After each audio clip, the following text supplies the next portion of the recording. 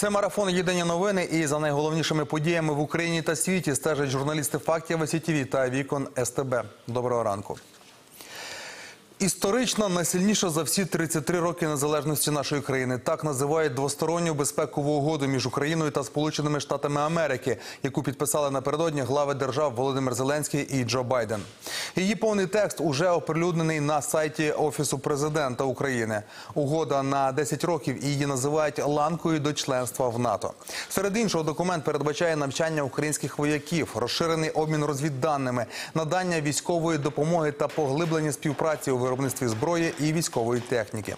Зокрема, йдеться про постачання систем протиповітряної оборони «Петріот» і ескадрили винищувачів, причому не тільки F-16. Крім того, в договорі чітко зазначено, що Америка підтримує зусилля України для перемоги в цій війні, а також притягнення Росії до відповідальності за напад і намагання знищити українців. В Офісі президента пояснюють, угода зі США суттєво відрізняється від усіх попередніх подібних документів, які Україна підписала з іншими державами-партнерами. Її винесуть на голосування Конгресу Сполучених Штатів, і вона буде юридично зобов'язувальною. Також договір, на відміну від інших, зареєструють в ООН. Ми підписали найсильнішу угоду між Україною та Сполученими Штатами з часів нашої незалежності. Це угода про безпеку, а відтак про захист людського життя. Це угода про співпрацю, а значить наші нації стануть сильнішими.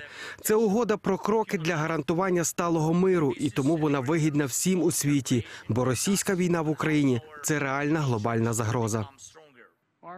Наша мета – надійно зміцнити нинішню обороноздатність України та її можливості у довгостроковій перспективі. Міцний мир для України має бути забезпечений її спроможністю захистити себе зараз і стримати будь-яку агресію у майбутньому. Сполучені Штати збираються допомогти Україні зробити і те, і інше. В Італії триває саміт Великої сімки. Ця зустріч ювілейна, 50-та. Російській агресії проти України присвятили окреме засідання. Лідери країн G7 погодили передати нашій країні понад 50 мільярдів доларів до кінця року. Це кредит під гарантії від прибутків заморожених російських активів. Також у межах саміту Україна уклала ще одну безпекову угоду з Японією. Для Токіо документ та рівень підтримки безпрецедентні. Цього року Японія надасть нам 4,5 мільярди доларів допомоги. Обіцяє і безперервну підтримку протягом наступних 10 років. Також передасть нелетальне обладнання, поглиблюватиме допомогу в коаліціях на підтримку України, підтримуватиме формулу миру, співпрацюватиме в розробці механізму щодо відшкодування збитків та у притягненні агресора до відповідальності.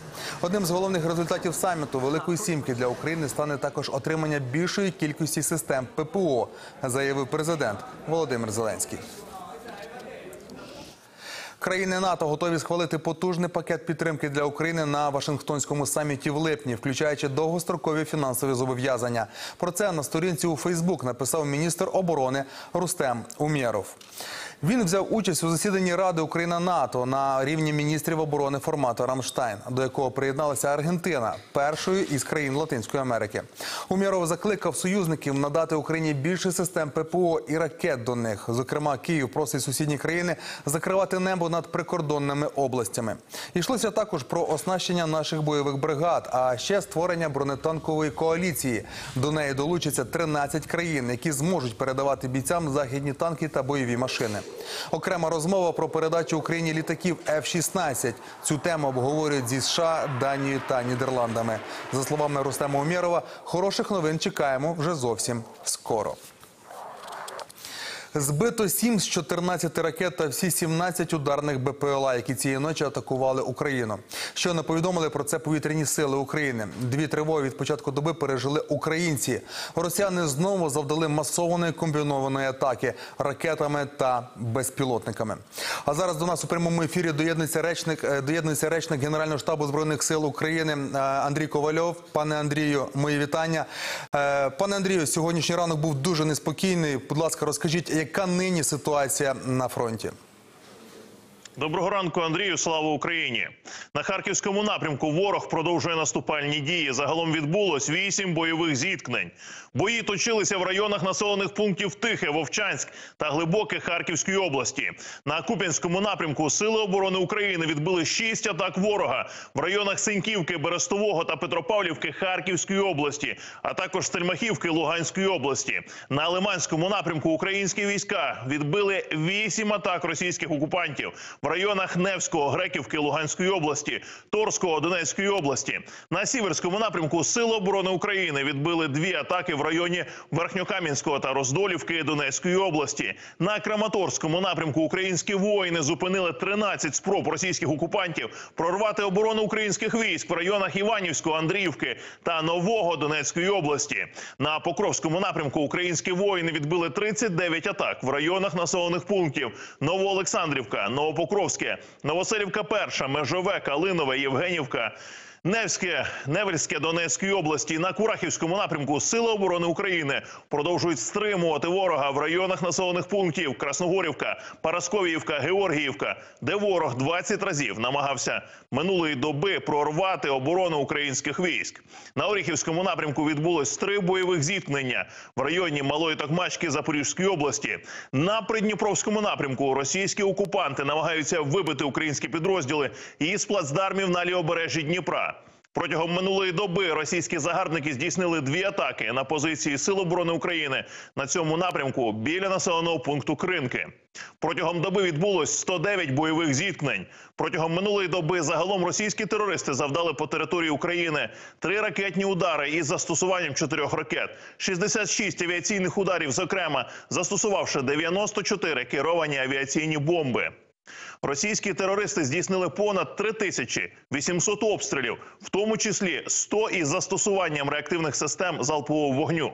У ніч на 14 червня 2024 року російські терористи завдали комбінованого ракетно-авіаційного удару по Україні, застосувавши ракети різних типів та ударні безпілотники типу «Шахед». Усього ворог застосував 31 засіб повітряного нападу, 14 ракет повітряного наземного базування і 17 ударних безпілотників, а саме 10 крилатих ракет Х-101, Х-555 із літаків стратегічної авіації Ту-95МС, 3 балістичні ракети «Іскандер-М», 1 аеробалістичну ракету Х-47 М2 «Кинжал», 17 ударних безпілотників типу «Шахед» 131, 136.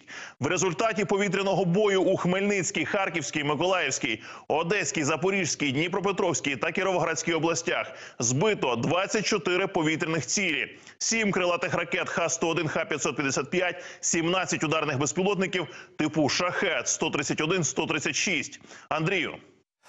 Дякую, пане Андрію. Скажіть, будь ласка, чи є вже дані про втрати окупантів і про результати бойової роботи наших захисників? Андрію, за добу, що минула, Збройні сили України вразили засіб протиповітряної оборони, 2 пункти управління російських окупантів, 2 артилерійських засоби, станцію радіоелектронної боротьби, 11 районів зосередження особового складу, а також озброєння і військової техніки російських загарбників. Загальні втрати ворога минулої доби склали 1250 російських загарбників, 8 танків, 26 бойових броньованих машин, 48 артилерійських систем, 2 реактивні системи залпового вогню, 3 засоби протиповітряної оборони, 22 дрони оперативно-тактичного рівня, 1 ракета, 60 автомобілів та 16 одиниць спеціальної техніки. Вірте у Збройні сили України! Ми переможемо! Слава Україні! Героям слава, пане Андрію. Це був Андрій Ковальов, це речник Генштабу, і він розказав про втрати окупантів та ситуацію на фронті. Росіяни полюють на поліцейських Харківщини. Тільки за останній місяць там були поранені 30 правоохоронців. 1 поліцейський, Андрій Ладика, на жаль, загинув. Росіяни вдарили з FPV-дрона по поліцейському авто, яке їхало на евакуацію мирних жителів. Окупанти влаштовують засідки, завдають повторних ударів саме під час рятувальних операцій. Поліцейські щодня ризикують своїм життям, однак попри це продовжують виконувати свої обов'язки. Дмитро Можаровський – поліцейський офіцер з Вовчанська. У лікарні понад 3 тижні. 22 травня дивом вижив після удару російського дрона. Вже було з'ясовано при ревізії рани, що є пошкодження магістральної артерії плеча. Викликаний був судинний хірург, зроблено протезування артерії. Слава Богу, зараз все функціонує. 10 травня росіяни пішли наступом на Вовчанськ. В самому місті лишалося до 2000 жителів. В селах довкола ще більше. Окупанти били кабами, ракетами, артилерією. На вулицях точилися бої. Дмитро родом з Вовчанської громади. Навесні 22-го вирвався з окупації. Він добре знає, на що здатні росіяни. Тож тепер, не чекаючи наказу, почав евакуйовувати людей. По людям поїхав зразу, по всім людям, кого знав, кого бачив, точно, що вони там ще проживають. Поїхав питати, чи вони будуть виїжджати. І отак от з 5 ранку, мабуть, до 8 вечора, в перший день, вивозили людей. Возити людей автобусами було небезпечно. Рятували невеликими групами на поліцейських машинах. Давайте, сюди до машини. Бабуська, де ви? Бабусь! Пішли, поїхали. Ви речі зібрали? Речі зібрала, мені тільки... Давайте. Що ще вам треба? Воно то вудочку, відро і в кульок. Уточка, хай буде уточка, нічого страшного з неї не буде. Поїхали, бабусь. 22 травня поліція отримала заявку на евакуацію 12 людей. Дмитро разом з колегами на 3 авто рушили до Вовчанська. Росіяни на них чекали. Ось відео пропагандистів. Видно, що це не військові машини, і окупанти все одно скидають боєприпас. У мене в машині був такий FPV-монітор, який передає, якщо десь літає FPV. Ми зупинились, постояли хвилинки 3, він пропав з монітора. Постояли хвилинки 3, поїхали. Метрів 300 проїхали і прилетіло. Влучання зафіксувала камера з поліцейського автомобіля, який їхав в евакуаційній колоні. Там був і відомий багатьом Олексій Харківський, який самотужки евакуював сотні людей. Він кинувся рятувати колег. Дмитра витягли й евакуювали до машини швидкої допомоги. Андрію вже було не допомогти. Олексій впевнений, окупанти полювали саме на них, хоча знали, що поліцейські займаються евакуацією. Вони полювали за нами, бо ми їм заважали цим всім своїми діями розганяти і ПСО. Вони ж передавали, що з першого дня вже Вовчанськ взяли, що всі побігли, що поліції немає. За день до цього окупанти поцілили дроном в інше поліцейське авто. Копу вдалося врятуватися. Сам Олексій не раз потрапляв під обстріл. У Бугаївці, коли окупанти вдарили по евакуаційному пункту, боєприпас розірвався за кількадесят метрів. Було поранено начальника військової адміністрації Вовчанська, водіїв та лікарів. І саме в цій точці, де була перегрузка людей, трохи правіше, якраз це якщо я розташовувався, то це позаду мене, і лівіше від мене прилетіла касетка. Бо я побачив, що було завдано удару ще й по лікарні, і зі своїм колегами побігли швидко до лікарні. Тільки за останній місяць, відколи окупанти поновили наступ на прикордоння Харківщини, поранено 30 поліцейських. Майор поліції Андрій Ладика загинув. За час повномасштабної війни в області поранено 213 поліцейських, вбито 12. Попри все, правоохоронці продовжують виконувати свої обов'язки. Це люди з великим серцем, які не шкодували свого життя, здоров'я задля людей, ніяких нервів би багатьох би не хватило. 10 разів приїжджати на тиждень до однієї тієї ж людини і казати «виїжджай, виїжджай, виїжджай». Загалом за місяць з громад, де тривають бої, евакуйовано 12 тисяч людей. Третину з них вивезли поліцейські. Олексій Харківський вірить, одного разу всі ці люди знову повернуться додому. А сам він, як у вересні 22-го, підніме там український стяг. Цей прапор буде обов'язково майоріти в Вовчанську. Повернутися до служби обіцяє і Дмитро. Попереду важка реабілітація, яка за прогнозами лікарів триватиме не менше півроку. До того ж, його дворічна донечка має рідкісну недугу. Його підтримують друзі, колеги. Допомогти герою та його донечці може кожен із нас. Він такий, він на місці сидіти не буде. Зараз час пройде, відновиться, все буде добре. І він одягне форму і знову буде кричати тільки вперед. Вовчанськ – це Україна. Тетяна Доцяк, Олександр Миронюк. Факти ICTV. Єдині новини. Установка для сонячних панелей з основою із навігатора, годинника та компаса. Таку розробку створили школярі у Павлограді, що на Дніпропетровщині. В неї GPS-трекер, годинник, і зараз вона враховує наше місцеположення, де сонце знаходиться, і повертає саме на сонце. Ця невелика механічна сонячна панель, яку розробили павлоградські школярі, здатна генерувати електроенергію. Працює завдяки годиннику, компасу та навігатору. Вони всередині конструкції. Їхнє завдання – стежити за сонцем. Панель слідкує не за самим освітлювальним напрямком, а